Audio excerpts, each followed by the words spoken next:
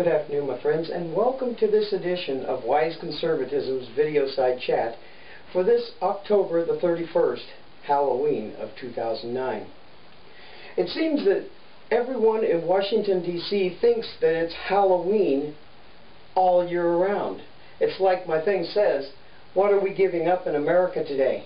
If you look at the Washington Democrats and some of the Republicans there, you can see it almost daily. The things that we are giving up, our freedoms and our liberties that we are giving up daily just by staying silent.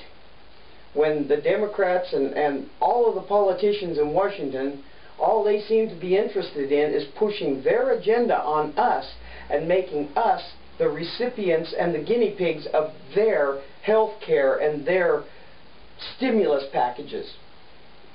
Well, I say, people, that we tell them once and for all that they are not the bosses. They need to give up the throne that they have taken upon themselves and realize that the American people are the bosses, and the American people are speaking out loud and clear as to what they want and what they want the politicians in Washington to do. The biggest thing that I've heard lately is term limits for lifetime politicians like Murtha and Kerry and Durbin and Feinstein and all of these people that have been in there so long that they think that they can do anything that they damn well please anytime that they want. What they're going to have to stop and realize is that it isn't going to happen. When every time they come up with a new plan, it's thousands of pages big, and they want to push it through now before anyone has a chance to read the fiasco that's inside of it.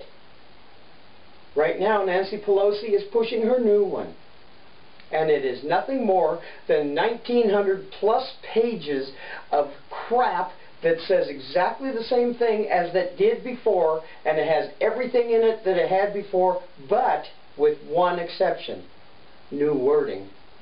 They've changed the public option to the consumer option to make it more feasible and more friendly to the people. But the people are not buying this bullcrap that is coming from Washington, D.C. And I myself am not either, which is one of the reasons why I do these videos, why I do my blog, and why I do my Blog Talk Radio show every Sunday. This has to get out. The American people have to wake up. They are waking up. This country is worth saving, and America needs us all to start saving her from the politicians we have in Washington. This is Robert the Infidel Guarding with this edition of WiseConservatism's Videoside Chat for this Halloween of 2009. Have a wonderful and great day.